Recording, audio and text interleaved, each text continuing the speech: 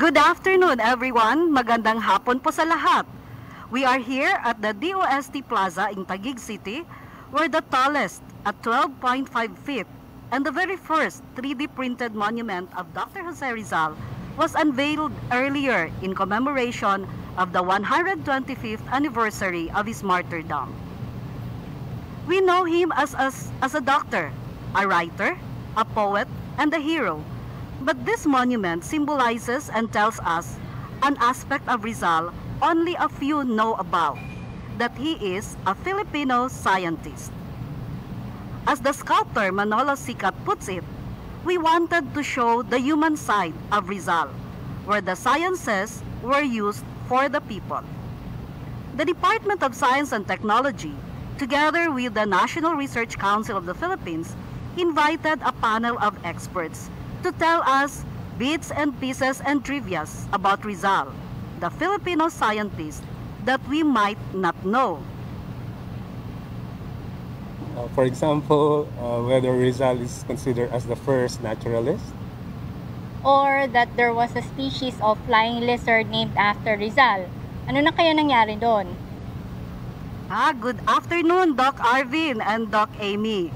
Friends, meet NRCP's Dr. Arvin Diezmos and Dr. Amy Dupo, our hosts. Today's webcast promises to be a fun one. Stick around as we rediscover Rizal on his 125th martyrdom. I am Dr. Marieta Banyas Sumagaysay, the Executive Director of the NRCP and the Project Leader of the Rizal Webinar Series.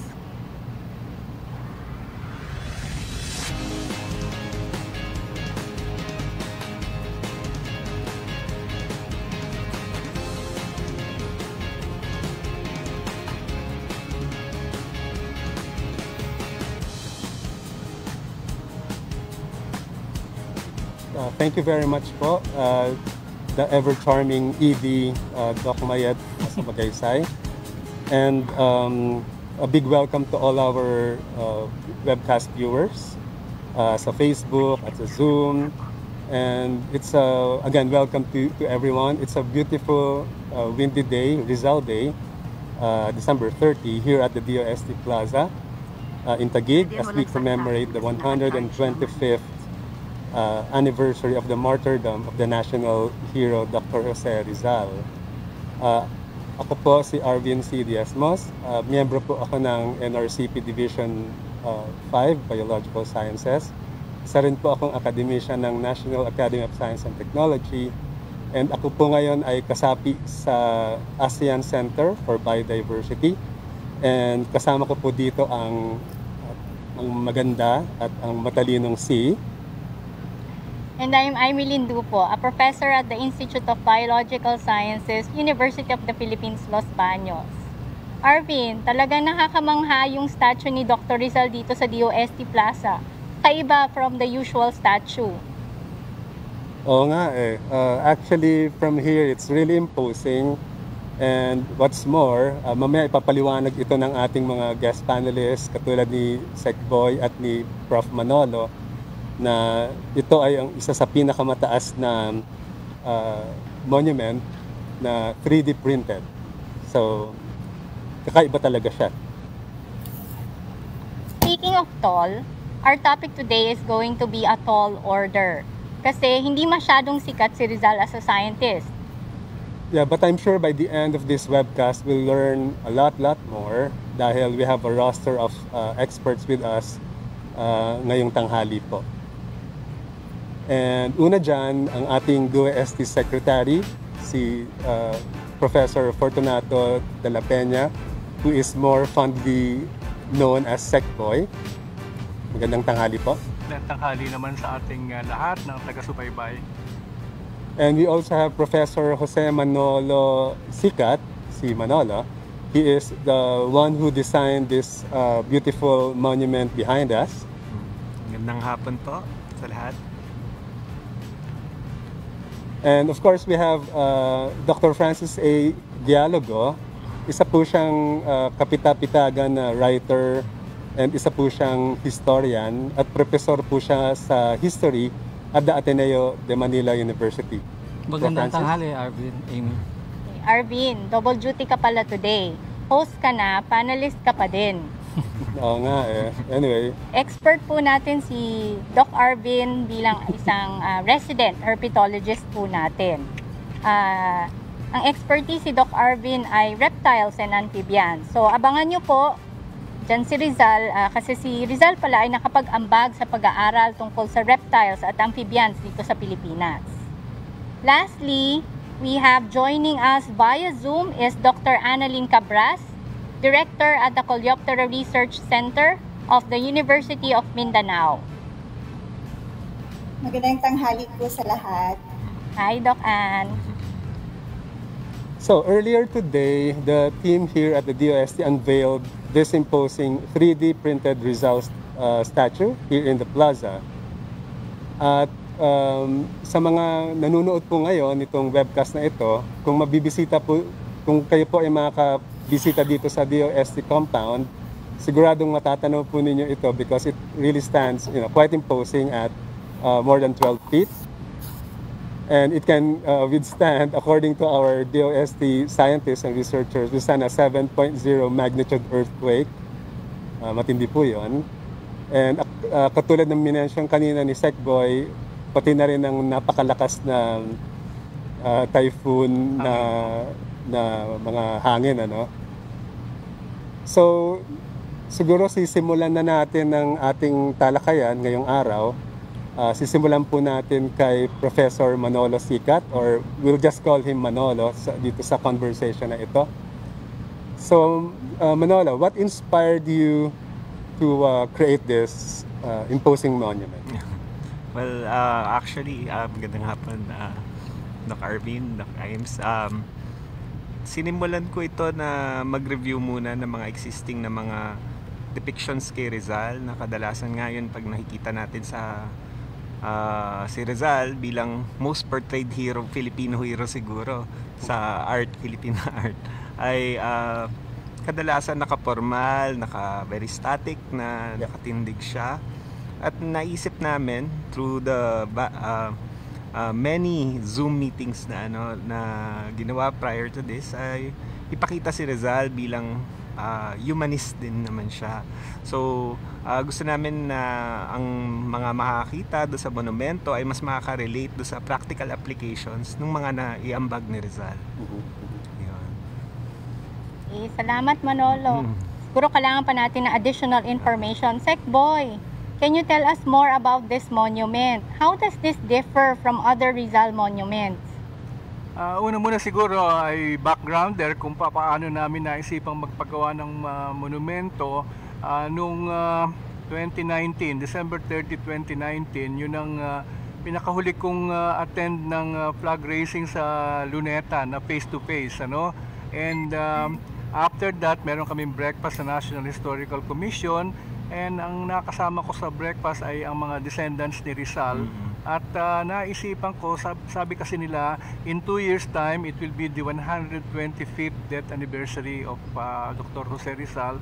And I brought up the idea na baka naman pwedeng i-dedicate natin sa science, pagiging scientist ni Jose Rizal, yung 125th anniversary. And they liked the idea, and they told me, you better discuss this with the National Historical Commission of the Philippines. So that's how we started our discussions with NHCP.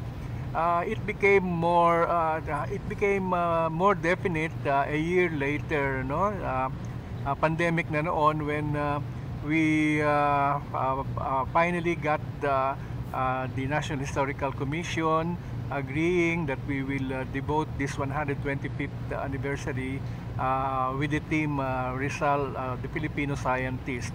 And that's when we started planning what to do on December 30, 2021.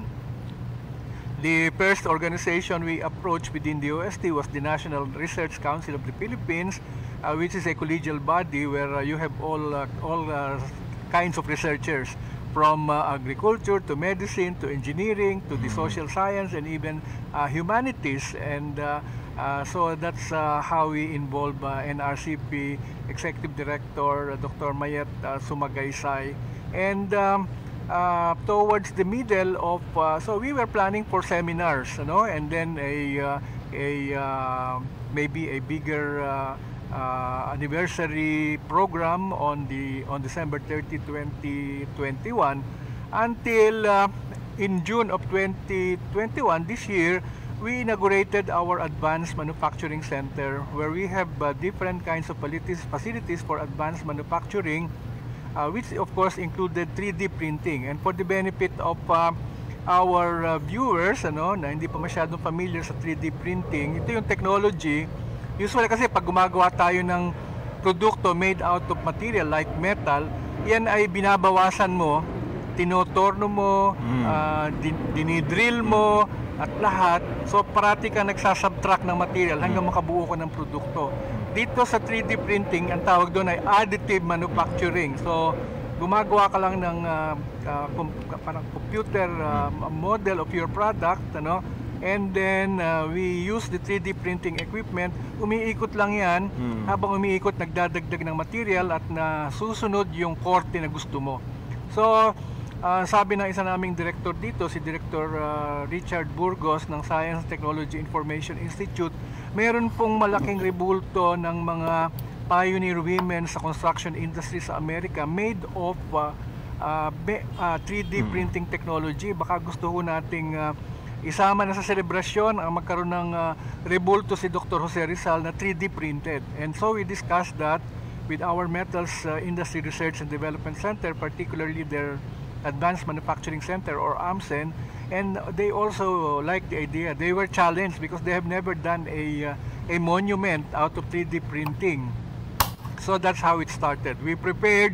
That was already about September of 2021, very little time before December, until yun nga, we agreed on the definite program we will follow. There will be 4 webinars, one each for agriculture and biology, one for medicine, one for engineering, one for the social sciences, plus the inauguration or unveiling of a 3D printed monument.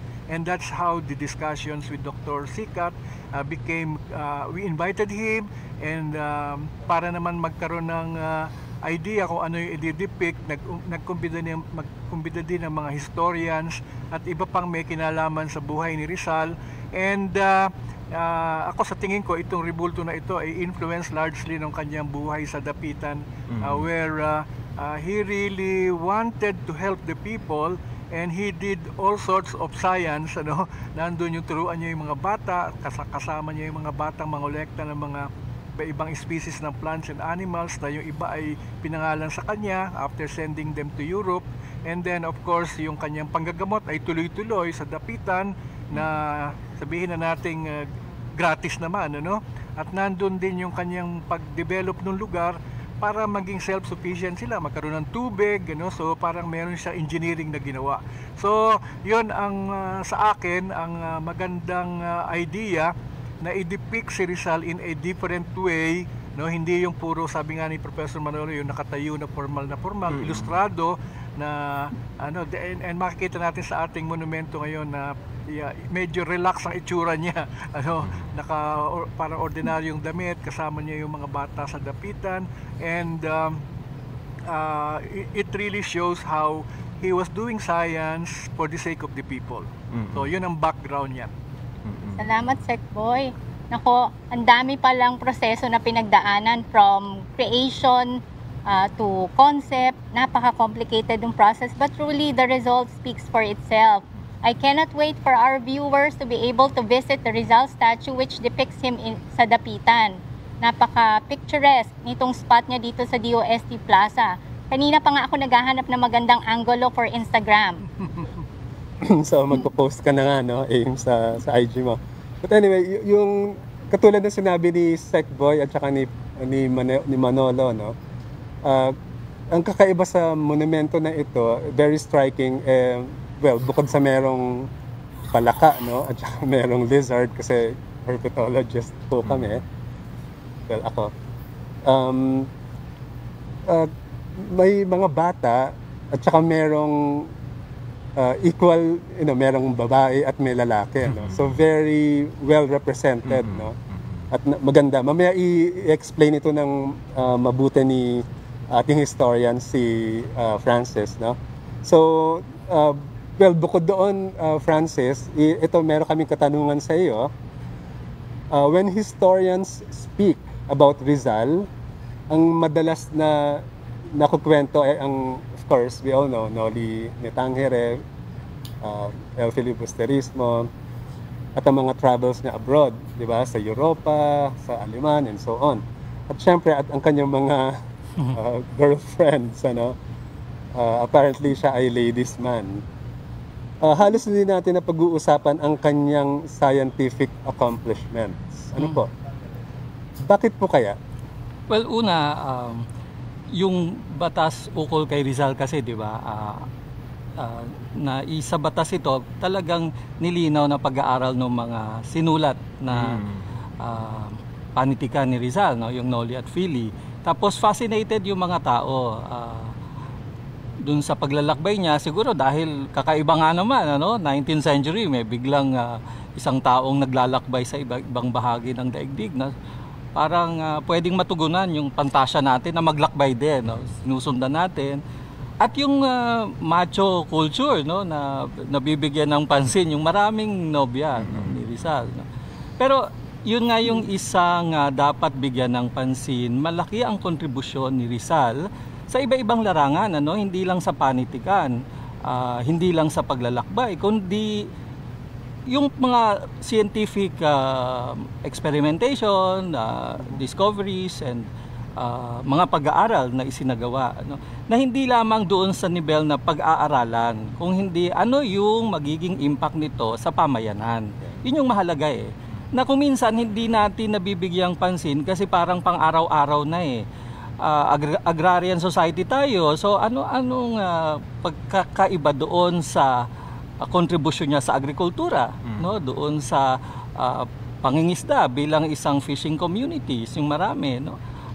So parang mas fascinated dun sa dami ng nobya o dun sa exotic na mga lugar na napuntahan, hindi yung paano pang-araw-araw na buhay ng mga nasa pamayanan ay natulungan at nabigyan ng malaking pagkakaiba doon sa naging kontribusyon ni Rizal, no? So maaring yun yung isa sa hindi gaanong nabibigyan ng pansin.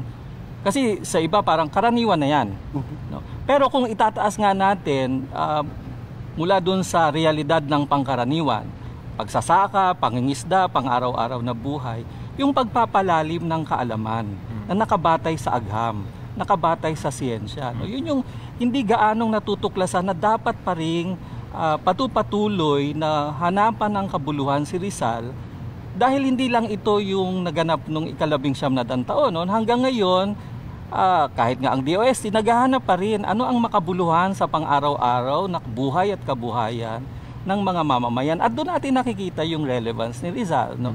Sometimes the everyday can be boring, but it can also be equally challenging. Kagaya ni Rizal, no? Nakita niya yung challenge sa dapitan na araw-araw naman nagsasaka, nangingisda, pero baka pwedeng lapatan natin ng agham para mapaunlad ito para sa pamayanan, no? At yun yung dapat na maaring tuklasin. At nakikita natin sa monumento, no, na andun yung lahat ng simbolismo ng mga yan. Yung agham, kabuluhan ng kaalaman para sa pamayanan at sa bayan. So it's really, kumbaga, science for the people. Di ba, Sekboy? May madadagdag ba kayo tungkol sa... Well, noong pa man at hanggang ngayon, gaya nga sinabi ni Dr. ni Francis, nakikita na yung hindi pagkakapantay-pantay ng tao, ano? So yung mga nasa Europa, yung mga ilustrado compared dun sa mga ordinaryong tao dito sa Pilipinas, kahit sa Pilipinas, iba yung buhay sa Maynila, iba yung buhay sa dapitan, at makikita mo talaga yung kaibahan, pagkakaiba-iba, hindi pagkakapantay-pantay. And yun ang isa naming sabihin nating vision sa DOST, at least during this particular term that I have served, na yung science and technology ay magamit para maging mas inclusive tayo, ano, at maging sustainable. Kaya yung mga ginawa ni Rizal sa dapitan actually ay inuulit namin ngayon eh, kasi nagpupunta kami sa mga lugar na hindi mahirap marating. Ang tawag namin doon ay GIDA, Geographically Isolated and Depressed Areas, na ni walang kuryente, ni walang tubig hanggang ngayon, samantalang advanced na tayo dito sa mga syudad. At yun ang aming tinatawag na community empowerment through science and technology, para rin yung ginawa ni Rizal sa Dapitan. So, tama si Francis. Mula noon hanggang ngayon, ganun pa rin, at kailangan lang nating lakasan ang ating programa. So, minention ni Secboy, para uli kay Francis, no? Minention ni Secboy yung inclusivity. So, alam naman natin na si Rizal ay isang ilustrado, di ba? And like him, his contemporaries are liberal-minded reformists, thinkers, and scientists. Francis, can you give us other examples of ilustrado men of science, like Rizal? Siguro linawin din natin ano yung ilustrado, no? Mula doon sa salitang ilustrasyon, no? Yung kaliwanagan. Mga taong naliliwanagan ng karunungan, ng kaalaman, ng agham, no? Nakita ng mga ilustrado na nasa balikat nila yung ganoong kaalaman, paninindigan, pero hindi nagtatapos doon, no? Kagaya nung sinabi mo, Arvin, mahalaga yung pagiging reformista, liberal nila. Nakikita nila yung kaalaman na maaring mabigyan ng aplikasyon, no? Yung karunungan na hindi lamang akademikong karunungan, kundi paano ito magsusulong ng reformang panlipunan, no? At maraming mga ilustradong ganyan. Halimbawa si Edilberto Evangelista, no? Kaibigan ni Rizal ito, isang inhinyero.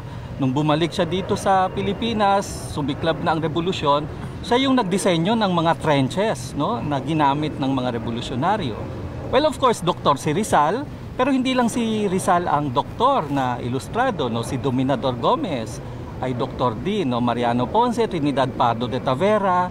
Si Trinidad Pardo de Tavera nga, nagsulat siya ng ilang mga aklat ukol sa medicinal plants, no? Tropical medicine, herbal medicine, no? At marami pang iba, no? Si Antonio Luna, nakita natin sa pelikula na General. Pero walang gaanong nagbabanggit na may thesis siya on malaria, no? At nakita niya ang problemang pangkalusugan nung nag-aral siya ng pharmacy, no? So, mula doon sa kanilang mga formal na pag-aaral sa Ateneo, sa Santo Tomas, San Juan de Letran, hanggang sa Europa, nakita yung ganitong kahalagahan ng kaalaman at paano ang kaalamang ito ay maisusulong para magkaroon ng pagbabago sa lipunan, no? Makapag-ambag sa lipunan nang sa ganon hindi na lamang mananatili sa kadiliman, no? Parang ganon nga eh. Kaya ilustrado ang tingin nila kasi may ilang mga sektor na parang ang tingin ay kumakatawan sa ideya ng kadiliman, no? Na superstition, haka-haka, maling paniniwala. Baka mas ang tingin ng mga ilustrado, baka dapat tutukan yung siyentipikong kaalaman, yung pangkalahatang kaalaman, no? Kaya ang mga ito, hindi, halimbawa, maari sila'y doktor, sila'y inhinyero, sila'y parmasyotiko, pero may appreciation din sa ibang larangan ng kaalaman, no? Alam nila yung politika, alam nila yung agham panlipunan, fascinated din sila sa sports science, no? Sa fencing at marami pang iba. So yung inquisitive mind, no? Yung pagkakabalanse ng tamang kaisipan at tamang pangangatawan na sound mind and a sound body. No? Parang ideya nga na yung pagkakumpleto ng isang tao ay maaring matamo kung tama yung karunungan at kaalaman na mailalapat, no? Pero sabi nila, at ito yung isang mahalaga na pinagkaiba ng ibang karaniwang akademiko lang, maraming mga ilustrado, ang tingin nila, yung kaalaman ay dapat na magiging makabuluhan sa higit na maraming tao, higit na malawak na lipunan. Kasi kung yung kasanayan mo ay para sa iyong sarili lamang at walang anumang impact sa society, parang wala naman yun, no? Hindi nila nakikita yung parang kukup-kupin nila at sasarilinin yung kaalaman. Kaya halimbawa, pansinin natin kahit yung journal nila na La Solidaridad, publikasyon ni na Haina, ni Del Pilar at ni Rizal at marami pang mga ilustrado. Akala nung iba mga political and social essays, hindi. maraming mga sanaysay doon on epidemics, on agriculture, on science, public health, no, na sinusulat talaga ng mga ilustrado kung paano yung paglalapat ng mga ganitong kaalaman. Kahit nung marami na sa kanila ay nawala na at naging biktima ng karahasan na execution, halimbawa gaya ni Rizal, may ilang mga nanatili nakasurvive sa revolution. Halimbawa si si Isabelo de los Reyes, no, marami siyang mga kasulatan sa pag-uunyon, pag-oorganisa ng mga manggagawa, pero mayroon din siyang ilang mga kasulatan tungkol sa evolutionism and creationism, yung debate ng Darwinian theory, paano ang aplikasyon nito sa lipunang Pilipino at paano natin i-appreciate yung ganitong mga kaalaman. Ano? So talagang men of learning and men of science, pero ang mahalaga dito, paano yung kabuluhan nila sa lipunan. No? Iyon yung binibigyan ng pansin. Maraming nagsasabi na hanggang reforma lamang ang mga ilustrado, pero isipin din natin, no, maraming mga ilustrado, gaya ni na Antonio Luna, gaya ni na Edilberto Evangelista, Mariano Ponce, na tumawid mula sa reforma tungo sa paghihimagsik. No? At maraming nagsasabi na kahit si Rizal, nung bumalik siya dito at nagtatag ng La Liga Filipina, o nung napadestero na patapon sa dapitan, may ideya siya na pagbabagong panlipunan mula sa loob. Hindi yung magsasalita ka lang kasama, kausap ang mga Espanyol at magbabago na. Ang tingin nila, nandito yung aksyon, nandito yung pagbabago na dapat isakatuparan. No? Kaya kahit napatapon si Rizal sa dapitan, hindi yung parang panahon ng depresyon, anguish, no? Magmumukmukan na lamang sa isang malayong lugar na liblib. No? Wala talaga, napakalayo sa sibilisasyon. No? Napakababa ng antas ng kabuhayan. Pero hindi niya ito nakita bilang pagkakataon ng kalungkutan. No? Nakita niya ito na oportunidad para ipakita yung pagbabago, ipakilala paano iaangat yung kabuhayan ng mga nasa pamayanan. And make a difference. Yun yung mahalaga eh. No, Francis, Arvin, gumaganda na yung usapan natin ngayong tanghali. But before we continue, let us take a look at how the 3D printed Rizal statue came to be from start to finish.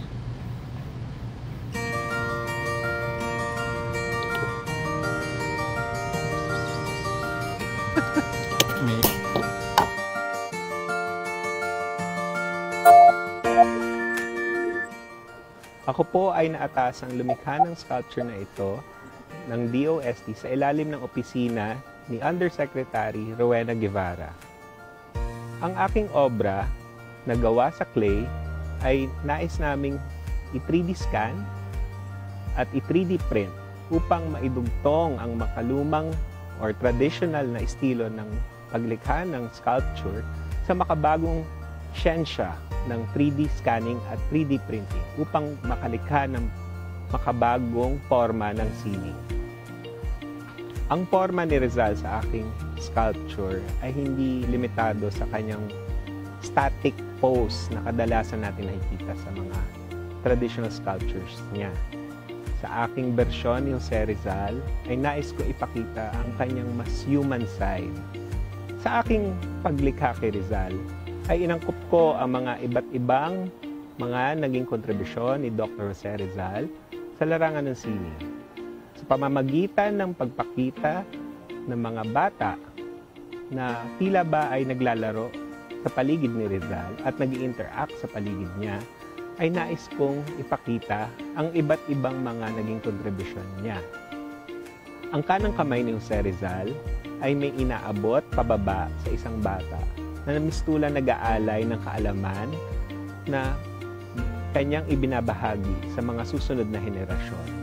Ang kanyang kaliwang kamay naman ay naka-extend palabas papunta sa empty space upang ipakita ang mga posibilidad na maaaring paggamitan ng siyensya at teknolohiya. Sa ilalim po ay makikita natin ang irrigation system na naiambag ni Jose Rizal. Nagawa sa kawayan, sa gawing kanan ay makikita naman po ang isang bata na may hawak na flying lizard na ipinangalan mismo kay Dr. Jose Rizal. noong ito ay kanyang natuklasan sa dapitan. Ang kabuuan ng sculpture na ito ay hindi lamang nagpapatampok sa mga naging ambag ni Dr. Jose Rizal sa siyensya at teknolohiya, kundi nais din nitong ipahayag na ang siyensya at teknolohiya na ating ginagawa, tinutuklas, ay dapat ding ipinapamahagi para sa mamamayan. Mahalaga ang mga naiambag ni Dr. Jose Rizal. Ngunit maganda din na tignan natin ang kahalagahan kung bakit niya ito ginawa. Sa parehas ng ganitong layunin, ang Department of Science and Technology ay hangad din na extend ang kanyang serbisyo sa siyensya at teknolohiya para sa mamamayang Pilipino. Magandang araw, ako si Manolo Sikat, ang artist na lumikha ng 125th Death Anniversary Commemoration Sculpture na Dr. Jose Rizal as a Filipino scientist para sa Department of Science and Technology.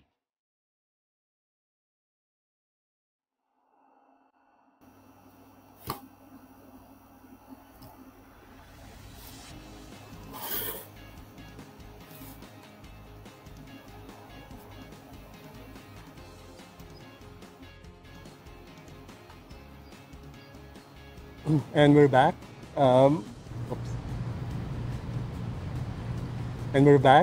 Magandang tanghali po sa inyong lahat. Again, we are here with a panelist of experts from our Honorable Secretary, DOST Secretary Secboy, kay Manolo Sikat, ang sculptor, ang historian na si Francis Gialogo. And of course, I'm joined by isa ring expert na si Doc Amy Barion Dupo and si Dr. Ann Cabras. And thank you for joining us again. I think it's your turn. Okay, salamat Arvin. One of the most important chapters of Rizal's life began in 1892 when he was exiled in Dapitan. The story of Rizal as a sought-after eye doctor in Dapitan is well known, especially dahil yun yung dahilan kaya sila nagkakilala ng kanyang dulce extranjera. Wala kasi akong Spanish. Si Josephine Bracken. But it was also in Dapitan where Rizal explored and expanded his interest in science.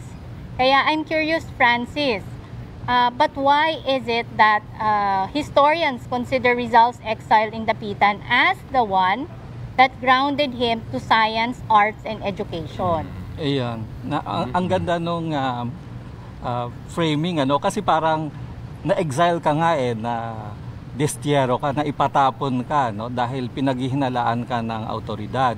Pero sa tingin ko, yung lahat ng accumulation nung kaalaman ni Rizal, mula sa pag-aaral niya sa Ateneo, sa Santo Tomas, hanggang sa paglilibot niya sa Europa, nasa level lang ito ng teorya.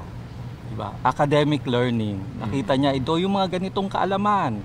Pero walang pagkakataon na mailapat ito, no? Maisa praktika yung kaalaman na ito. Bagaman isang pagkakapatapong political, no? Political exile nga, no? Pagka-destiyero yung naranasan niya. Ang nangyari kay Rizal, talagang ginawa niya itong pagkakataon para magkaroon ng paglalapat yung academic scientific learning mula doon sa theoretical na batayang kaalaman tungo sa practical na aplikasyon nito. At yung Dapitan yung nagbigay sa kanya ng ganitong oportunidad. So mula teorya tungong pagsasa praktika, no, na ilapat ni Rizal ito, no. Kung titignan natin, late 19th century Dapitan talagang dulo ng kaduluduluhan, liblib ng kaliblib-libliban. Mindanao ito, no, na sa Zamboanga Peninsula. Kung ang Zamboanga City ay isang parang Chabacano City na hanggang ngayon naman, di ba? Na parang sentro ng operasyong pangmilitar, burokratiko ng mga Espanyol, na nasa gilid, nasa dulo mula sa Maynila, ang Dapitan ay gilid ng gilid, no? The margins of the margins. So nung dumating si Rizal, talagang wala. no, ang presensya ng kolonyalismo doon yung simbahan, may mga Jesuitang naroroon at yung konstabularya kung saan siya magre-report bilang political exile, no, ganito na destyero ako, parang parole officer ngayon, di ba, napapakita mo ganito ginagawa mo. Other than that, wala talaga. Malawakan yung kahirapan, mataba yung lupa at sagana ang kalikasan, pero andun yung kahirapan ng mga mamamayan. Ano? Bukod pa dun sa ang dapitan kasi ay nasa gilid, pero puntahan din ng mga migrante at tagpuan ng mga migranteng mula sa Visayas, ibang bahagi ng Mindanao at yung mga pinapatapon nga gaya ni Rizal na galing Luzon. Tapos yung mga katutubong lumad, no, mga subanin, no, nag-interact doon. Ano? At may pagtatangka na magbuo ng pamayanan sa dapitan, no? Na pinagtatangka ang buuin ng mga Jesuita at ng konstabularyo, pero nung dumating si Rizal, he really made that difference, no? Parang kumbaga frontera talaga ito, wild wild west, no? Kumbaga wild wild south from the perspective of Manila. Na paano bibigyan ng pagbabago sa kabuhay at kabuhayan ng mga tao. Maraming pangisdaan kasi nakatapat siya sa karagatan. No? Maraming sakahan, no? Sagana ang lupa. Pero bakit may mga pananiman na panapanahon lang, no? Kung kailan lang uulan, doon ka magtatanim, no? O kaya yung ginagamit sa pangisdaan ay sabi nga nila makaluma, no? Napaka-tradisyonal na hindi ka talaga hindi talaga makapagbibigay ng akma at angkop na kabuhayan. So nakita ito ni Rizal na pagkakataon. Oh, by the way, trivia lang. Kaya rin nagkaroon ng pondo rin, no? Si Rizal. Wala siyang pondo bilang exile, di ba? Well, tumataya siya sa loto kasama ng ilang mga nanalo siya. Second prize, 20,000. Yung ilang bahagi, hati-hati silang tatlong nagtipo ng pantaya.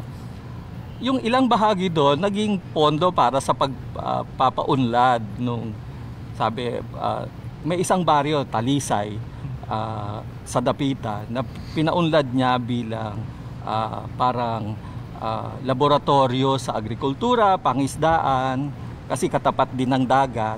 Tapos, yun nga, may mga mahihirap na walang pampagamot na lamang may doktor dito puntahan. So, sa pampublikong kalusugan din. Tapos, nakilala siya kahit sa ibang bayan kaya nga yung ama-amahan ni Josephine Bracken galing Hong Kong, isang Scottish, na dinala niya para gamutin ni Rizal at doon sila nagkakilala. So yung mga ganong trivia, no? So parang nagkaroon ng pagbabago yung pamayanan at nakita niya na pwede palang ipakilala and make a difference somehow with the correct application of science, scientific knowledge, mula sa teorya, paano isa sa praktika para magkaroon ng kabuluhan sa lipunan. No, kulang ang edukasyon. So kumuha siya, nangalap siya ng mga kabataan. No, may ideya siya na sa Europa may boarding school. Pero pang mayayaman siya, sabi nga ni Sec Boy, ano. Paano magkakaroon ng ganoong bersyon sa isang pamayanang mga magsasaka at katutubo? So parang yung Dapitan Estate, kung matatawag nating may mga kubol-kubol siya, no? At doon niya pinatira yung mga mag-aaral, no? Tinuturuan, no? Mga batayang kaalaman sa akademiko, pag-aaral, pagsusulat, pagbabasa, pagbibilang. Pero higit mahalaga, paano yung pagtatanim, paggawa ng ilang mga batayang gamit sa sakahan, sa pangisdaan, sa bahay at iba pa. No? So mahalaga yung impact ng ginawa niya sa hindi lang public health kundi sa public education din. No? Tapos, sorry ang dami kasing trivia, no? Doon sa plaza nakita niya na yung appreciation, kasi kung titignan natin yung Dapitan, ano? So dagat, tapos munting kapatagan, tapos malapit na sa kabundukan yan. So yung kapatagan na ito na dapat ay tinataniman, parang nakaasa lang sila sa ulan. No? Pero andyan yung kabundukan na pwede ka namang maglagay ng dam, magtayo ng hydraulic system, hydrology, yung application ng hydrological knowledge Para nang sa ganon, magkakaroon ng irigasyon yung mga pananiman. No? Paano magpapaunlad mula doon sa napakabatayang pangangawil o pamimingwit ng mga isda, paano magiging mas produktibo yung pangingisda. No?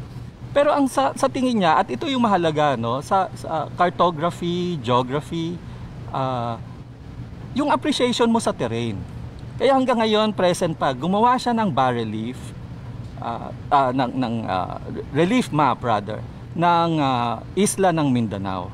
Nasaan ang mga kabundukan, ang kailugan, ang mga kapatagan. Nandun sa plaza hanggang ngayon na preserve, fortunately, para makikita ng mga tao, ito yung geography eh. Yeah. At paano natin ipupuo? Kaya nga ang ganda ng tanong ni Doc Aim, no? Grounding him. Paano niya ipupuok yung sarili niya sa dapitan? At paano kung ikaw yung taga Mindanao, taga dapitan, ay nandito ako. At relatibo sa mga bundok, kapatagan at karagatan, anong kahalagahan ng geographical na lokasyon ko sa aking kabuhayan, sa aking buhay? Kung mayroong relief map, kita mo kaagad.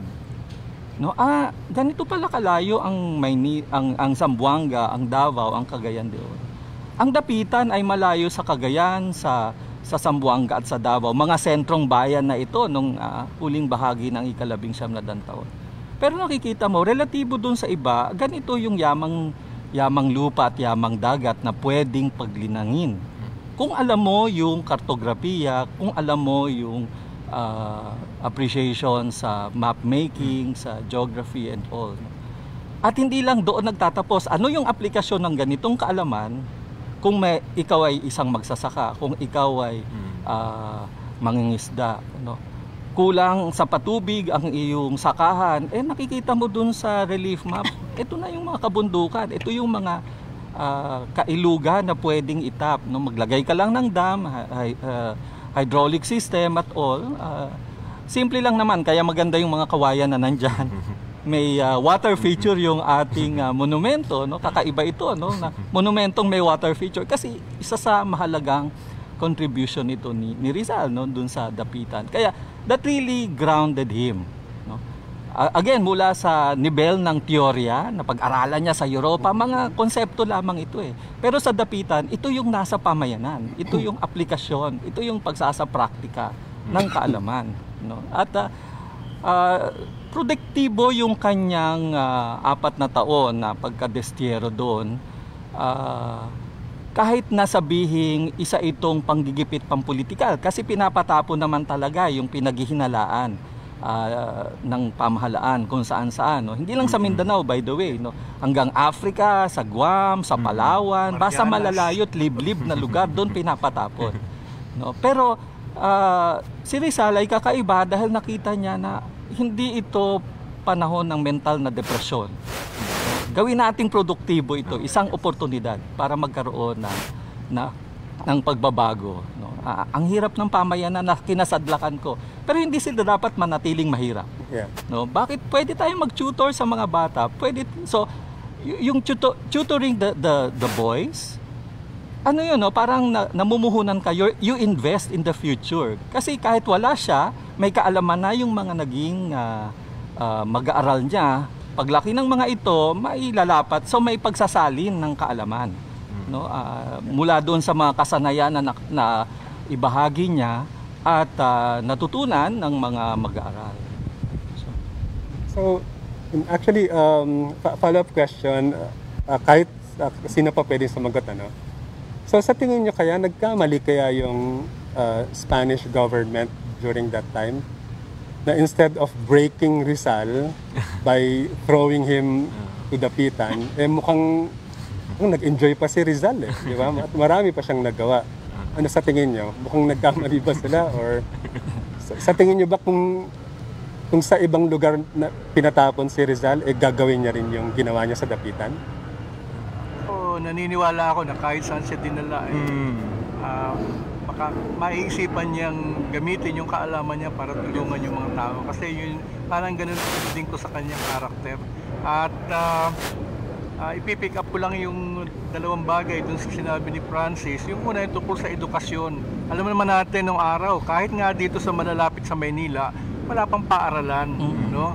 At in fact, alam ko yan kasi ang lolo ko ay teacher sa bahay. Walang formal school. Nagtuturo lang siya ng 3 hours sa bahay, ano? And in fact, yung father ko ang isa sa mga unang nag-aral sa totoong eskwelahan. No? Kaya yun, nakita ko na yan, sabi mo nga, parang boarding school, ano? At doon sila nakatira. Tuwan-tuwa yung mga magulang na dinala sa kanya.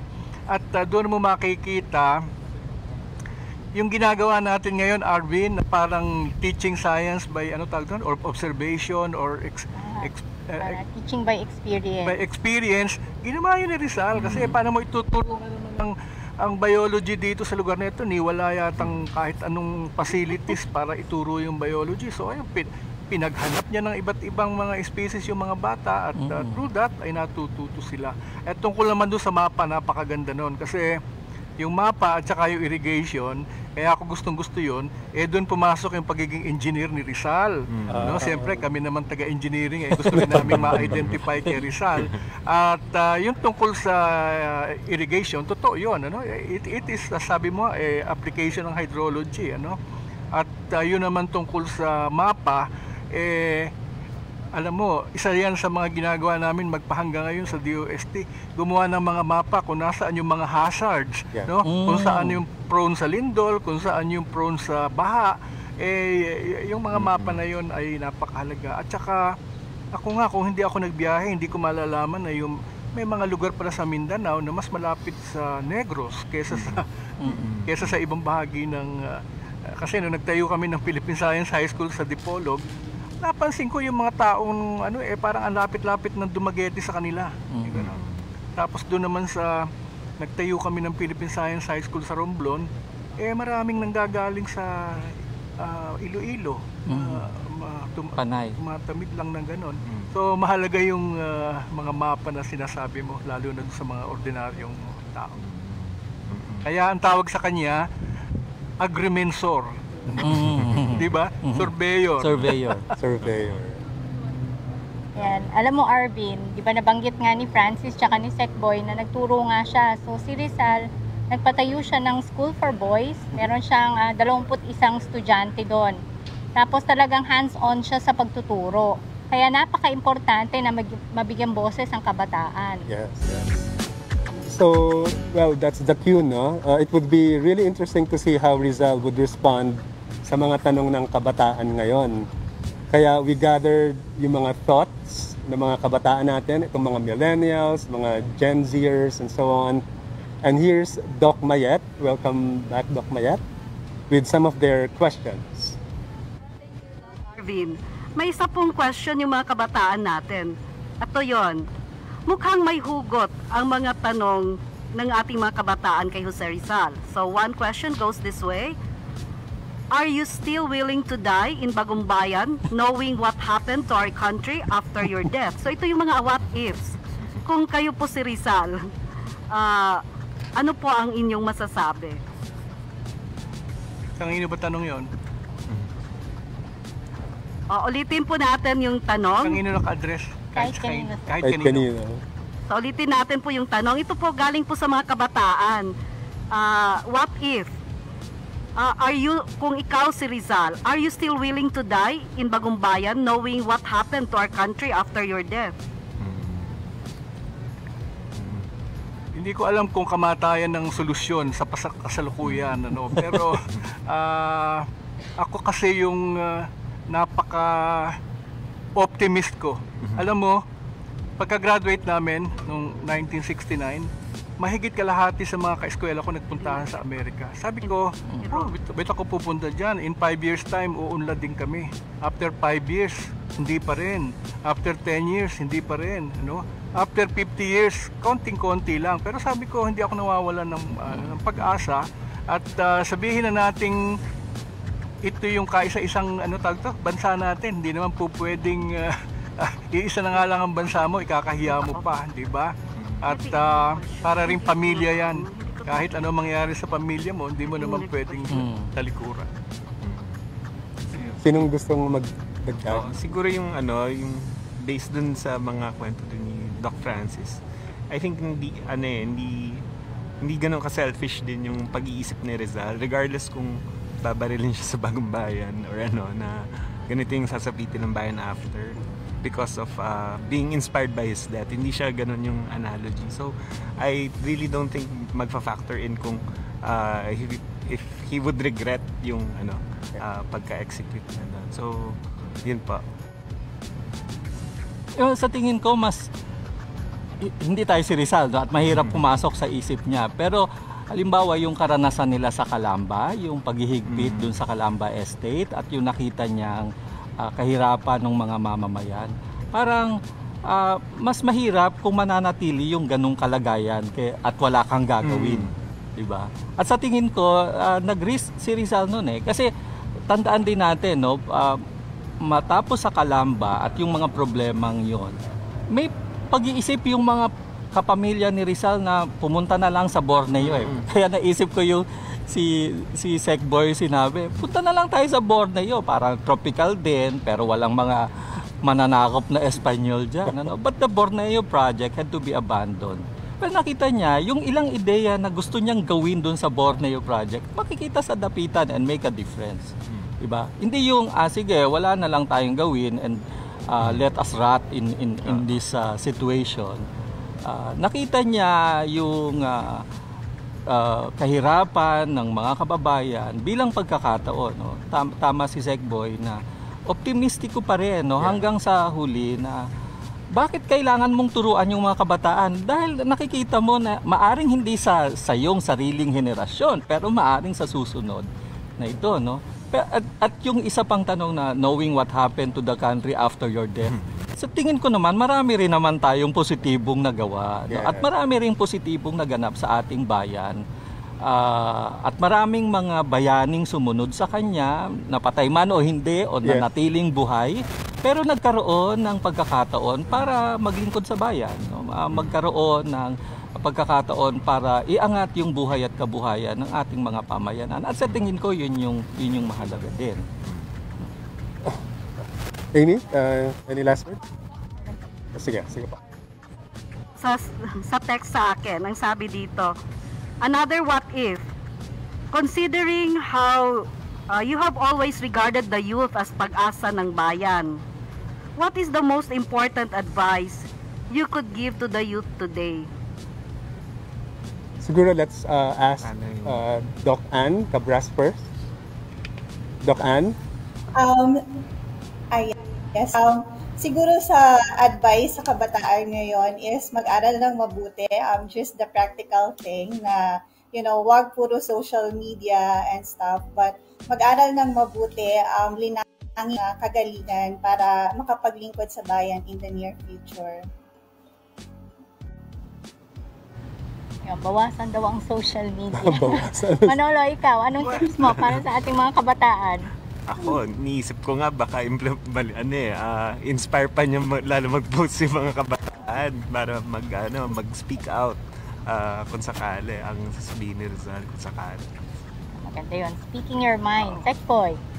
Sa akin, ang payo ko sa kanila, walang magandang bagay na hindi pinaghihirapan. Huwag ninyong asahan na gaganda buhay nyo nang lalapit na lang sa inyo ang magandang swerte. Kung tumama naman sa loto si Rizal, hindi makaraniwan yon. Pero lahat ng magandang bagay na mangyayari sa atin, ay paghihirapan din natin dapat. Tama. If it's too easy, it's not worth it. Ika nga, di ba, sir? Francis, anong bibigyan mong tips sa ating kabataan? Yun, no, parang i-appreciate din yung naunang henerasyon sa kanila. No, yung ginawa ng mga nauna sa kanila, na hindi lang para sa sarili yung iniisip mo, no? Kasi ibig sabihin din, kung may appreciation ka dun sa naunang henerasyon na kumalinga sa'yo, may pagkilala ka rin na may obligasyon ka sa susunod na henerasyon. No? Na, ang panahon naman natin parang, sabi nga nila, borrowed earth lang to, no? Para ito sa susunod talaga na hiniram natin para sa mga susunod na hinaharap na henerasyon. Kaya yung aming team na for inclusive and sustainable development, dapat tandaan ng lahat. At sinabi rin ni Secretary, inclusive and sustainable development. So back to you, Doc Arvin and Doc Amy. Yes. Thank you, Doc Maya. Thank you so much. And thank you sa ating mga kabataan, sa mga nagbigay ng mga katanungan. We hear you. Ames? Partner, being a taxonomist myself, I'm very much interested about knowing more about the scientific adventures of Rizal. So isa nga dito, kasi ako mahilig ako mag-aral ng mga insekto. Kaya very fascinated ako kay Rizal kung ano-ano mga paru-paro yung pinaguhuli niya sa dapitan. At ang balita ko, I think he deposited around 165 species of butterflies in dapitan. Pero ngayon, ang gusto nating marinig, ano ba itong mga Rizal species, particularly the beetles? Doc Ann? Lizard. May lizard pa, di ba? Opo. Yes, may lizard din. So, ang mga Rizal species, ito yung mga species na ipinangalan after kay Dr. Jose Rizal. For beetles or salagubang, mayroong 3 species. We have Apugo rizali. Ito ay isang scarab beetle. Pachyrhynchus rizali, isang weevil, and Spathomylis rizali, na isang handsome fungus beetle. So yung history nito is during the trip of Rizal in Europe, noong 1886, ay na-meet niya doon si Dr. Adolf Meyer na siyang director noon ng Natural History Museum ng Dresden. Si Dr. Adolf Meyer, isa sa mga napuntahan niya na lugar for expedition ay ang Pilipinas. Kaya naman noong nasa dapitan na si Rizal ay patuloy ang kanyang komunikasyon at hinikayat nga niya si Rizal na tumulong para pag-aralan ang fauna ng dapitan. Kaya nangolekta si Rizal ng iba't ibang uri ng mga insekto at iba't uri ng hayop. At between nga 1895 at 1896, siya ay nakapagpadala ng 240 na specimens ng insekto sa Dresden, kabilang ng mga species na hindi pa napapangalanan sa science.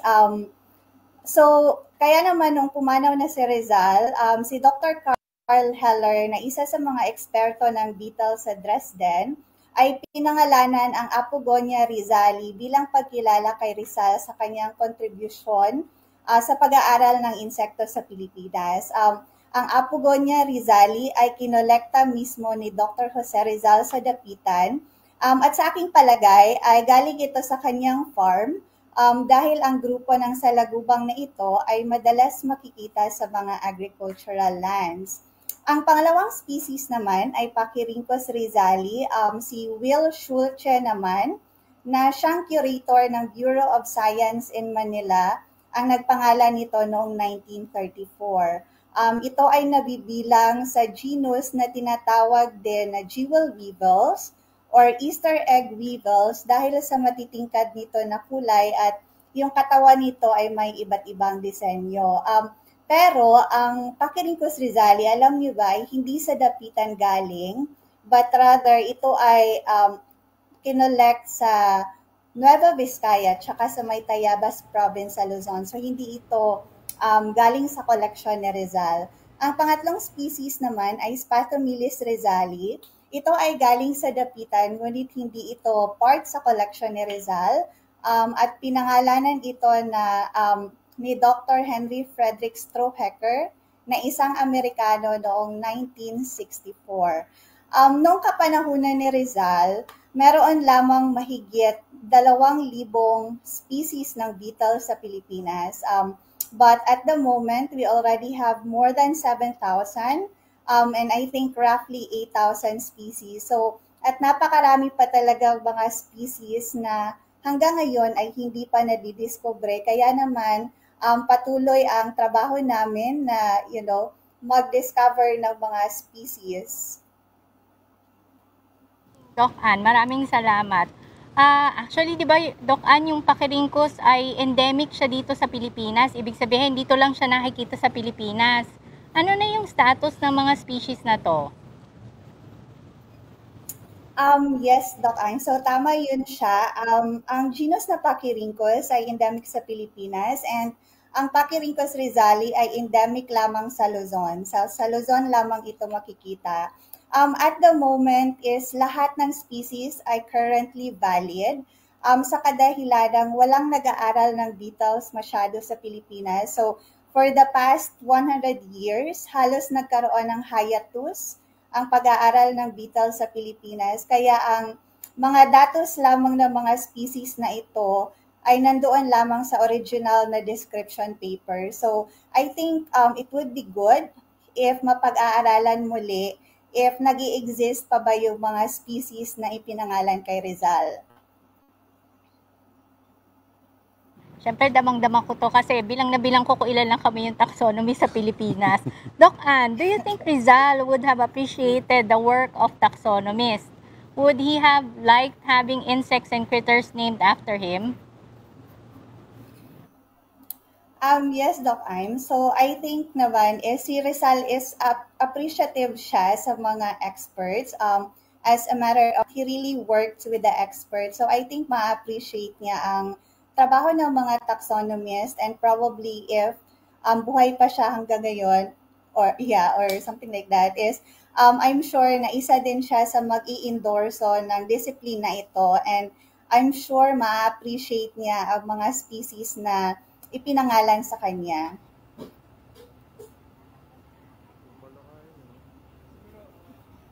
Ko lang, aim, no?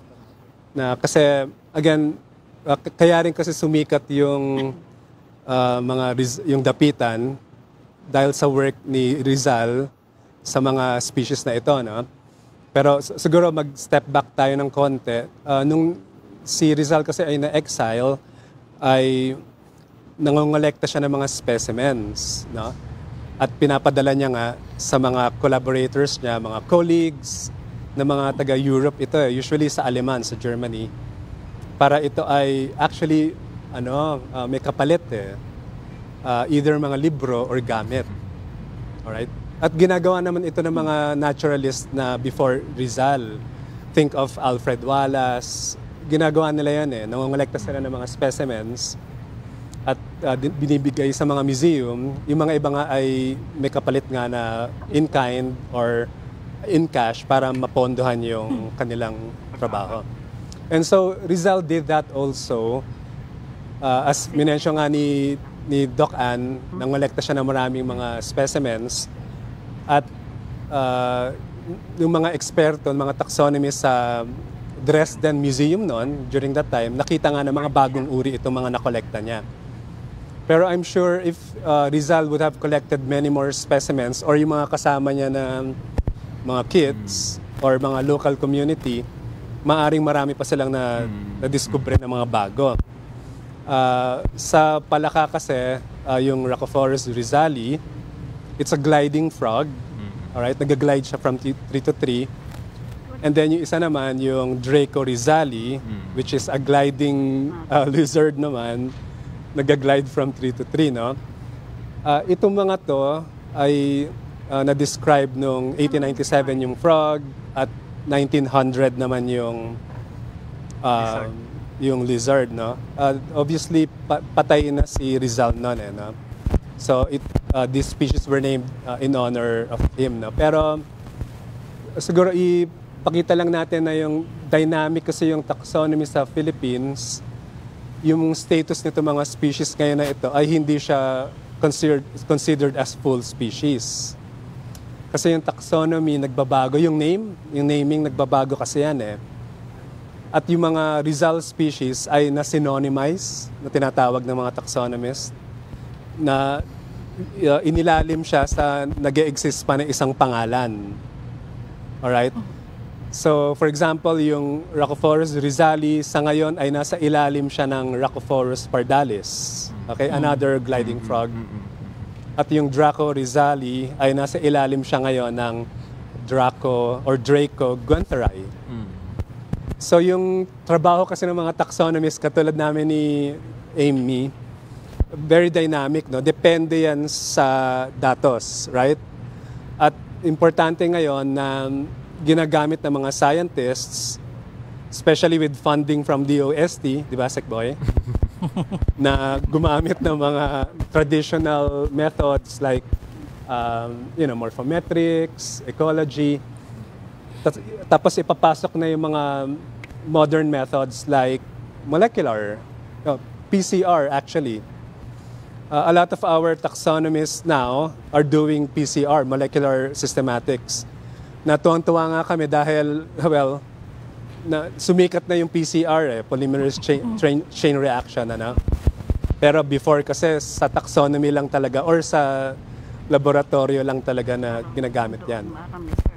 So ito yung mga species na ito na katulad nga na sinabi ni Doc, and of course si Amy, you will speak rin after this.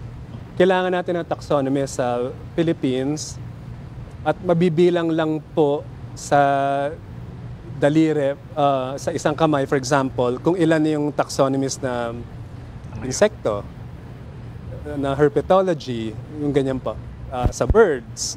Lalo na yung mga Filipino, konting-konti kasi talaga tayo.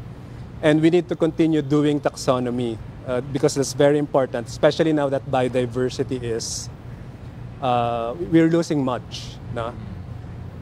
Again, that's why call sa DOST, please continue to support research, especially sa taxonomy and biodiversity research and conservation. Natuwa ako sa kwento ni Francis kasi nakarelate ako bilang isang taxonomist in terms of history. Kami kasi mahilig kami maghalukay ng istorya. Kaya mahilig din kami makichismis. Ano ba yung mga latest? Kasi ganun din ang trabaho ng isang taxonomist. We look at the history apart from inferring relationships among them. At tama si Arvin, kakaunti lang kami, halos magkakamag-anak na kami. Napakaliit ng aming mundo. Kaya I think most of us know one another. Napaka-importante sa amin na mag-usap-usap at napaka-importante din na ma-document namin lahat. Na minental note ko nga, baka kinakailangan tumaya na rin ako ng loto, parang si Rizal, para makakuha pa ng grants. Kasi noong unang panahon, may grantsmanship na pala in the form of betting sa loto.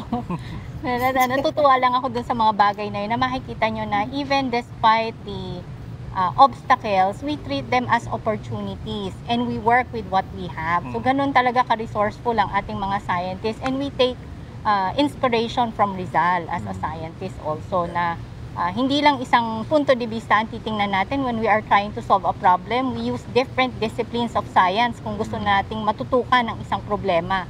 Hindi lang dapat isang angulo. At ganun din ang trabaho ng mga taxonomists. We use PCR, we use morphology, we backtrack checklist, history, ganun din halos. Kaya we could very much align ourselves with the work of Rizal. So, partner? Siguro before we move to our final segment, sorry, tinatanggal ko ha. Okay, naka-mask. Before we move to our final segment, which is a segment called Fast Talk, alam nyo na po ito, no? So may mga set of questions at tatanungin natin yung mga final na mga tao na ito, no?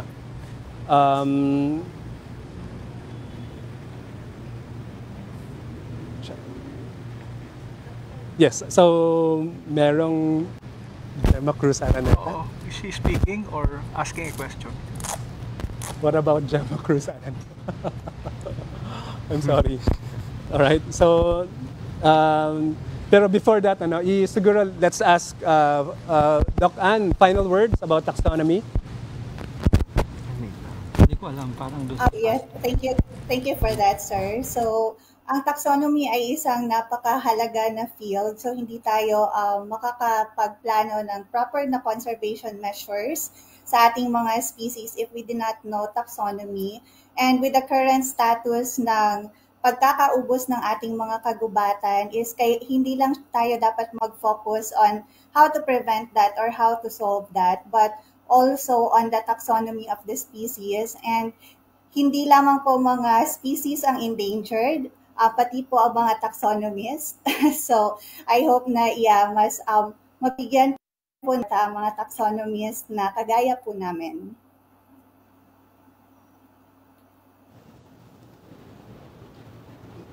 So let's ask. So before we move on, thank you, Doc. And before we move on, we will ask Ms. Gemma Cruz Araneta to speak online to, na?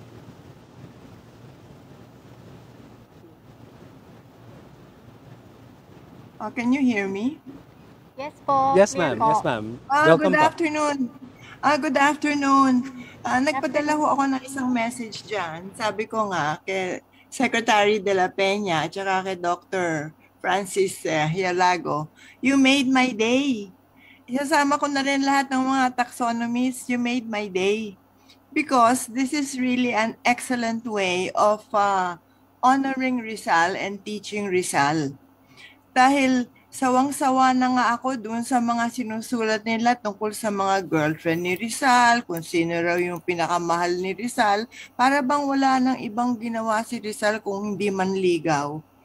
At nakakalimutan natin yung kanyang mga scientificong ginawa.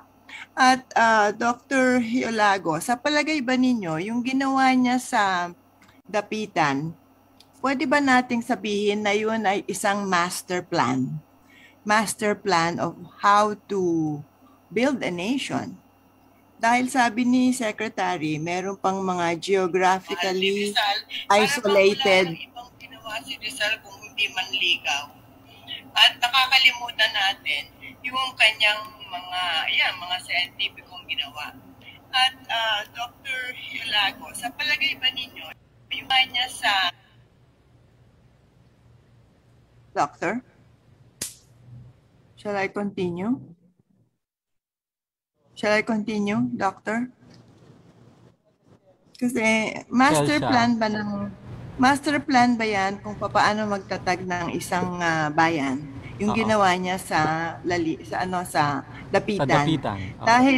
Dahil yung bang mga simulain ng La Liga Pilipina, siyempre hindi niya natupad dahil nadestyero nga siya sa Dapitan. So parang doon niya ginawa sa Dapitan. At no, sabi ni Secretary de la Peña, meron pa palang mga GIDA, yung geographically isolated distressed areas na parang Dapitan noon. So kung gagamitin natin yung plano na ginawa niya sa Dapitan, pwede kayang lalong maging matatag itong ating bayan. Sa tingin ko napakahalagang balikan, no?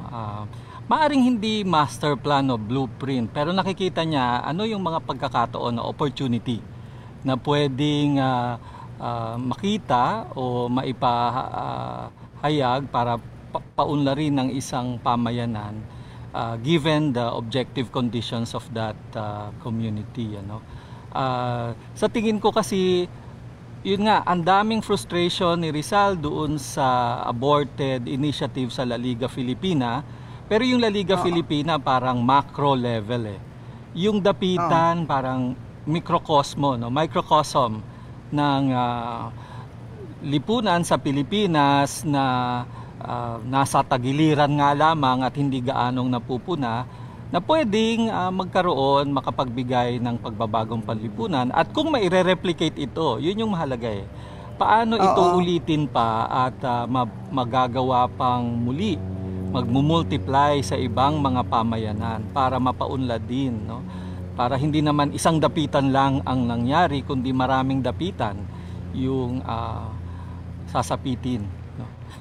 Yeah. So, ibig sabihin ho, Doctor, ay yung helping the people in the laylayan using the resources of that place.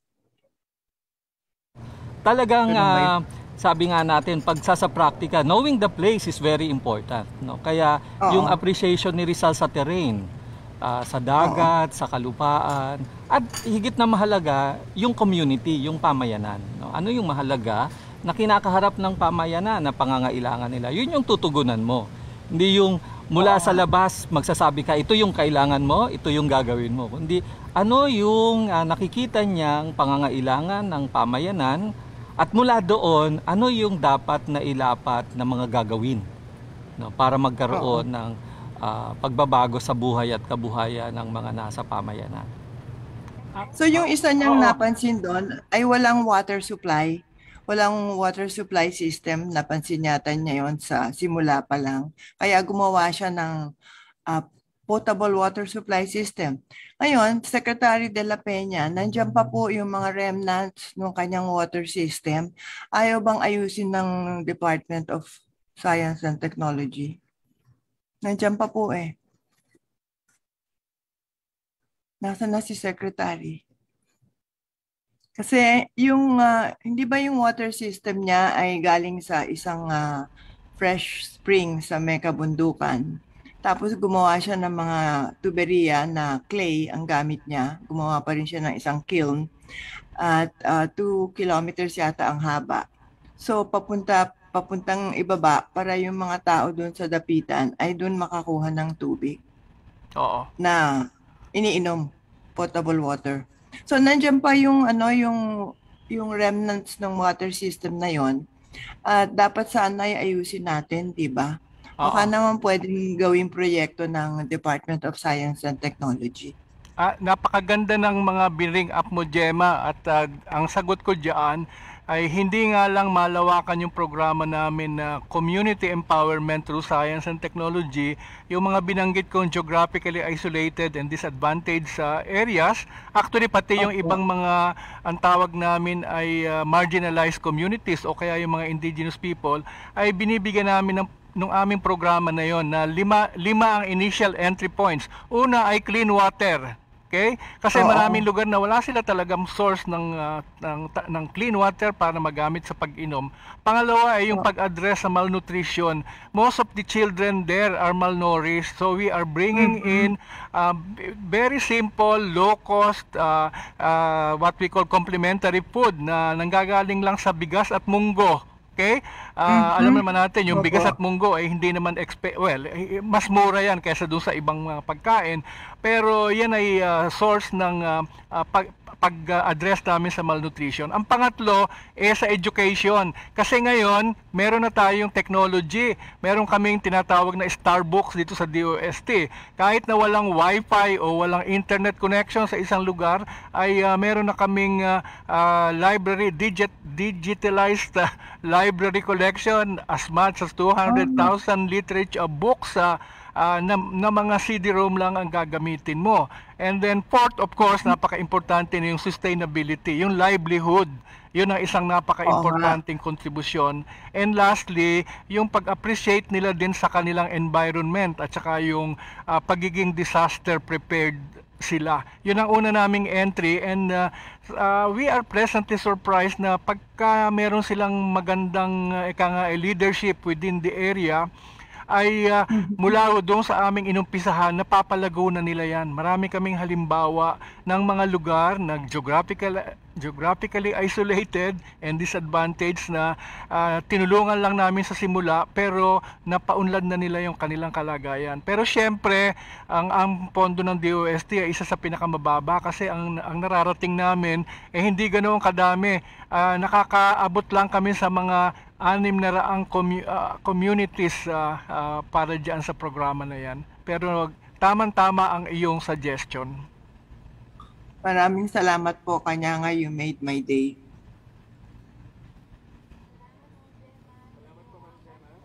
Thank you so much. Siguro idugsong ko lang, partner, dun sa sinabi ni Secboy.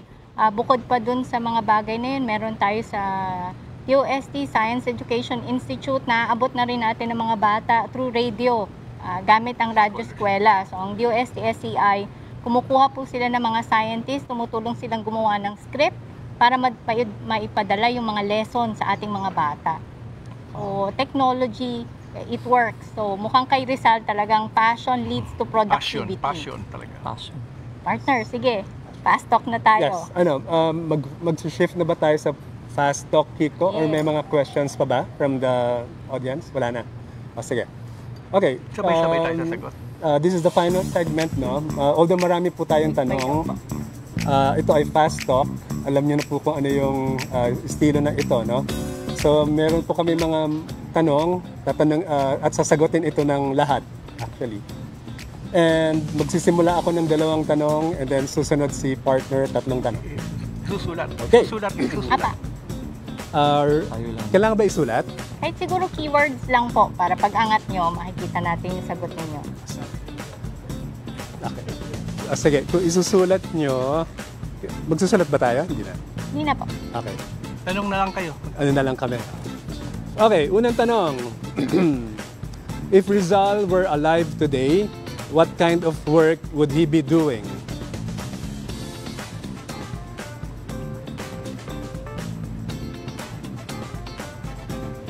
Papakita ba namin? Sige po. At sasabihin nyo rin po, and konting explanation. Unahin natin si... Secboy una natapos. Secboy una siya natapos. Parang kung ano yung gusto ko. Dahil siya ay malawak ang kaalaman, meron siyang passion to build capability and to invest in human capital and to use knowledge for the good of the people. Gusto ko siyang maging UP President. UP President. UP President. Yeah. Thank you, Secboy. Manala?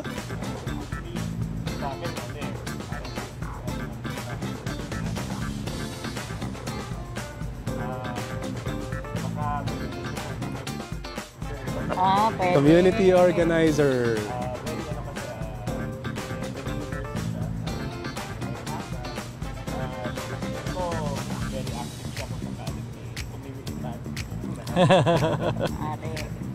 Francis? Yeah, ako yung appreciation ko kay Rizal yung paano niya nakikita yung halaga ng facts at truths at paano ma-impluwensya ng kaalamang ito sa mas marami, no? Yeah, ngayon pang digital age, sana social media influencer na siya.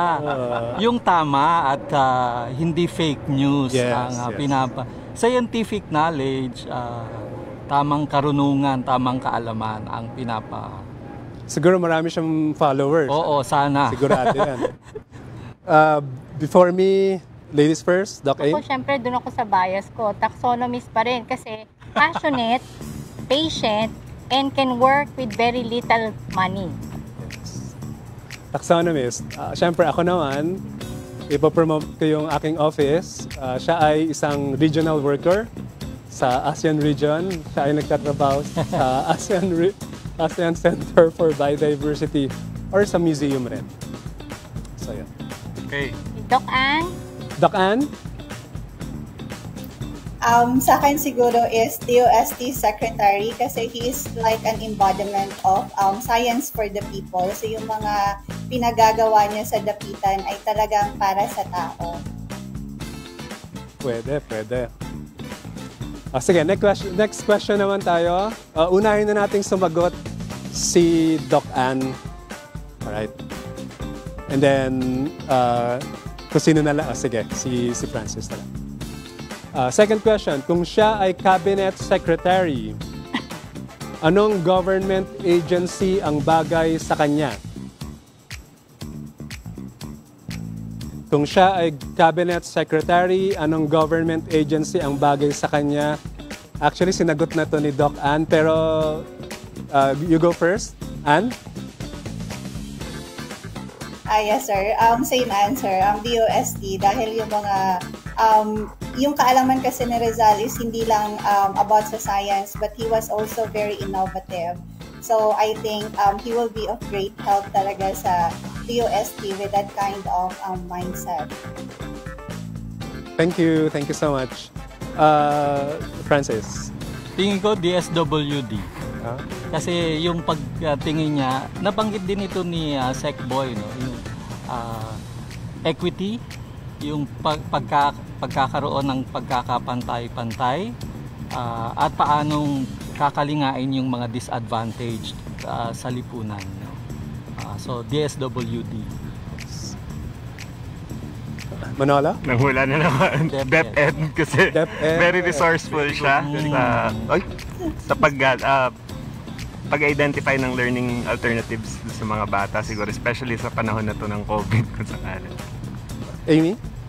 Hati ako between the DOH kasi nga may Doktor background siya sa health plus the Department of Agriculture. Kasi sa tingin ko, pinahalagahan niya yung nutrisyon ng mga bata na kailangan lumalaki silang maayos. Kasi tingnan niya din na part of being healthy is access to clean water. So, tingin ko, meron din siyang potential for the DA. Yes. Ako.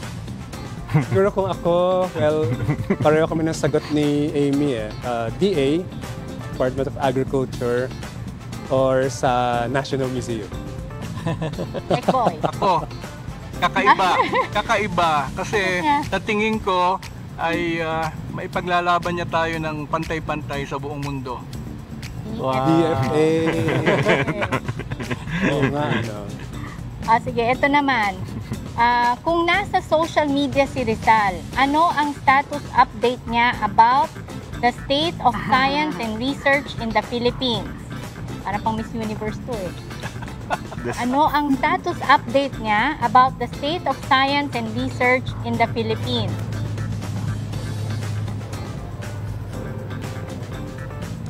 Unang natapos si Francis. Nag-iingat ako. Hindi ko alam. Ano status? Marami kasi at siguro baka makarelate si Sec Boy dito. Ang daming iba-ibang tinatrabaho ng DOST, pero iba rin yung objective condition sa iba-ibang pamayanan. Kaya status, it's complicated. Complicated. Tawag naman tayo, Doc Ann, anong status na ipopost niya about science and research? Pwede ba ngopya na lang kay Sir Francis? So, it's complicated kasi, yes, nag-progress na ng masyado ang research, science and research sa Pilipinas, pero I think kailangan pa rin ng more inclusivity at kailangan pa rin na mas marami pang researches na makapag-update din tayo kagaya ng sa ibang mga progressive na countries. Status update niya should be needs improvement. Needs improvement. Parang a report card, no? Yeah, we're getting there, but we need more improvements. Tech Boy, anong Siyempre, status? Okay sa output, not okay sa budget. Manolo, I agree. It's complicated, kagaya na lang din ako. Complicated din. Okay. Sige, next. How about this post on the state of education in the Philippines? Ano naman kaya ang ipopost ni Rizal about the state of education in the Philippines? Magsimula tayo kay Doc Ann bilang isang educator din. Doc Ann? I think ang status ng education sa Pilipinas ay yes, kailangan din ng improvement and more inclusivity na, more students from the rest of the countries like Visayas and Mindanao can have access to good education. Okay, salamat Doc Ann. Manolo? It's very complicated. Complicated. It's very, given the challenges ng remote learning, unti-unti lang pa lang kasi tayo nag-a-adjust eh. So, siguro kay sa status ni Rizal yan, new normal kasi it's very complicated. Pero I'm sure he'll find a way to make things more, kumbaga mas madaling maka-adjust tayo at mas maging practical yung approaches to learning. So, yun. Sa ngayon siguro, as sabihin niya, it's quite complicated.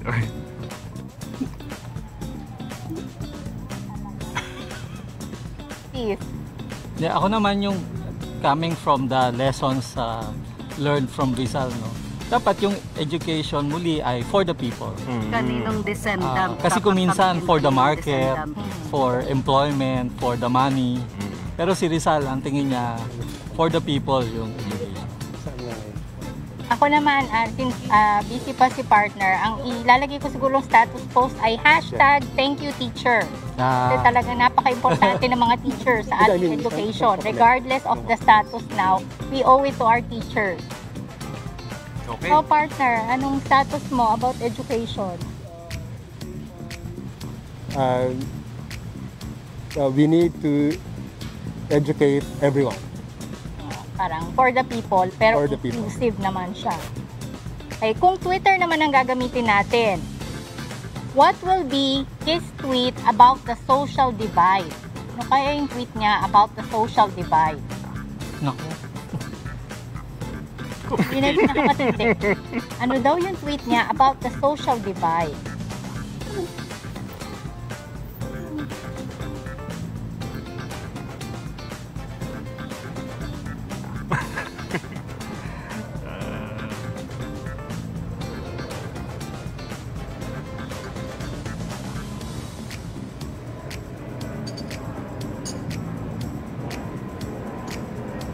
O siguro dito ko gagamitin yung rating ni Sir, ni Sec Boy, na talagang needs improvement. Kasi talagang hanggang ngayon, we still feel the social divide. Francis?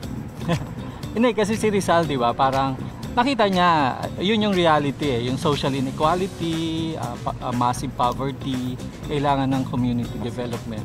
Pero hindi siya parang tumigil doon. So parang may magagawa naman. Dapat maging sabi kailangan mahawa tayo kay Secboy Kailangan optimistic din tayo. Ako nakasimangot si Secboy. Parang seryoso yung sagot niya. Manolo, ikaw? Wala pa. Doc Ann, ano sagot mo? Siguro respeto. Iba-iba man tayo ng pananaw. Kailangan nating respetuhin ang isa't isa. Partner? Social divide. Well, we need equality. Secboy? Whole of nation approach. Whole of nation approach needed. Manolo, ikaw na pinakahuli. Wala talaga. Okay, secret daw. Secret. Ito na yung pinakamatindi. Finally, what will be his post on the state of politics in the Philippines? Dito ko nagagamitin yung hashtag it's complicated. Doc Ann, anong sagot mo? Same. Hashtag respect post. Partner, hiling ka na lang. Yung siguro kung ako ang may kasi siya may mga bad words na nakasulat So yung wholesome kasi may mga bata tayo dito. Really bad. Really bad. Ano? Really bad. Secboy. Extraordinary. May question mark pa. Francis? Hindi ko alam pero yung kung i-direct ni Rizal yung state of politics ngayon, para kaninong direction? Sa UP naman lagi ito sinasabi, serve the people dapat. Ganda. Boto ko dyan. Nung nasa dapitan siya, yun naman ginawa niya. Diba? Serve the people tayo. Very good. Manolo? Siguro yan, sana madala na. I mean, vote wisely. Siguro madala. Sana madala na. Pero paborito ko yung sagot ni Francis. Serve the people. Serve the people. Science for the people. Tama. Yes. Okay, Sir Arvin, would you like to wrap it up? All right. So, well, we've reached the final segment na, So, wrapping up na tayo. We've been here for nearly 2 hours na rin, which is kind of great. So, mabilis talaga yung oras at marami tayong natutunan. We hope na marami rin kayong napulot sa ating mga kuro-kuro at exchange of ideas and opinions, especially na nandito yung ating mga eksperto, mga guests. And perhaps as closing or a parting note to all of our audience today, can you share with us the traits of Rizal, or what traits of Rizal could contemporary scientists emulate to reflect the values of nationalism and people-oriented application of scientific knowledge? Basically, closing remarks po natin ito. Ano sa tingin natin yung mga character, yung mga magagandang character or traits ni Rizal na kailangan natin sa ngayon para sa pag-value nga ng nationalismo at ng people-oriented or serving the people na oriented na science. So, syempre, uunahin natin ang pinaka well-experienced sa ating lahat about science and society, si Honorable Secretary de la Peña. Secboy? Yung nakita ko sa kanyang paggamit ng science towards inclusiveness, inclusive and sustainable development ay yun ang aming tagline dito sa DOST, yung science for the people. Kaya tama-tama din sa serve the people at saka talaga namang nakita ko na ginawa niya yung kanyang science not just for his own sake but it's really for the sake of the people who need it. Very short and sweet. Thank you, Secboy. Magja-jump ako. Ladies naman, Doc Amy? Siguro sa akin as a trait, one thing is for sure that learning is everybody's business. Katulad din ng science, parang lahat tayo may karapatan doon. Yun lang. Francis? Yung lagi kong na-appreciate kay Rizal, no? May appreciation siya sa theory, pero lagi niyang tinitignan ano yung halaga nito. No? Yung laging sagot sa so what question. No? So kaya nga yung kanina sinabi ko, mula sa teorya, paano isa sa praktika ito? No? Paano higit na magiging mahalaga, makabuluhan, may relevance o essential sa mga tao. No? So mula teorya tungong praktika, paano paglilingkuran ang higit na nakararami at yung mga wala o may kakulangan sa buhay at lipunan. Before kay Manolo, Doc Ann, hello? Yes, sir. Sa aking palagay ay ang trait ni Rizal na gustong-gusto ko is yung kanyang kasipagan, yung passion niya for excellence, at yung desire niya na talagang tumulong sa kapwa. And I do hope na like for the contemporary scientists, especially sa mga early career na kagaya ko ay gawin din namin yun na huwag madiliin ang proseso. Do not sacrifice excellence and pursue excellence at all times dahil para din naman to sa bayan. Manolo? Research yung kaya natin to ginagawa yun yan. Sinasabi ni Doc Francis, I think all the panelists agree na Rizal exemplifies yun nga yung using yung knowledge for the benefit of everyone, yung sa communities.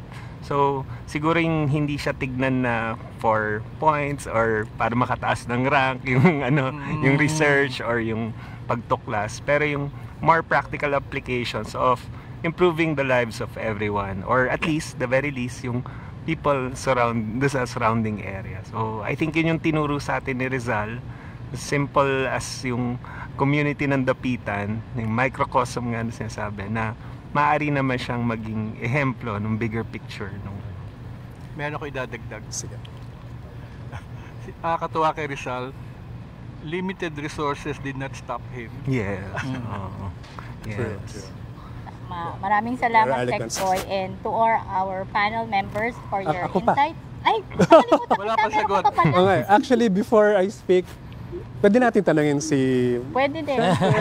Si Doc Mayer. traits. Ano masasabi nyo about Rizal na kailangan natin emulate for national development? Biglang na-surprise ako, kasama pala ako sa tanong. Kopya na lang ako kay Sir, kay Secboy. Talaga, with limited resources, ang daming outputs. Just like DOST. Yes. Science for the people. Ikaw, partner. Siguro last words ko ay, well, we can all be heroes. Katulad niya, no? And tayo naman binibigyan ng time, bawat isa sa atin, it's up to us to decide kung ano yung gagawin natin sa time na yon, na binigay sa atin. So, gayahin natin si Rizal at yung iba pa nating mga national heroes na talagang ginamit ito para to serve the people at sa ating bansa. Para sa lahat. Let's count our blessings and let's share the blessings too. Okay, thank So you, there. partner, and to all our panelists this morning.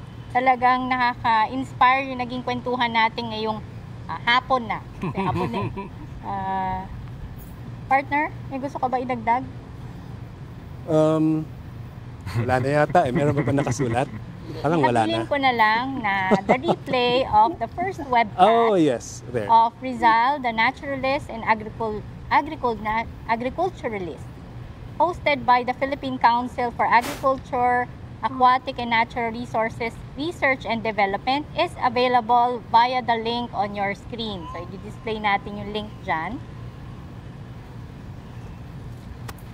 And then, Yes. partner ng mga hari, kung na-miss nila yung webcast natin ngayon, Kung na-miss ninyo, if you missed any part of today's webcast, you can rewatch it every time at NRCP's Facebook page, facebook.com/NRCP sa Research Pod po.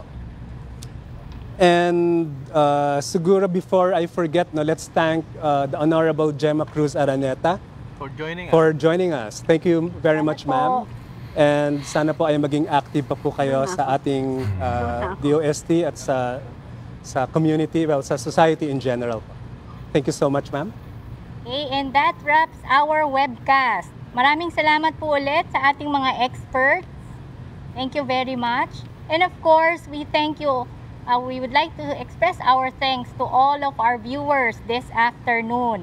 Magkita-kita po ulit tayo sa mga darating na webcast. Okay? Thank you.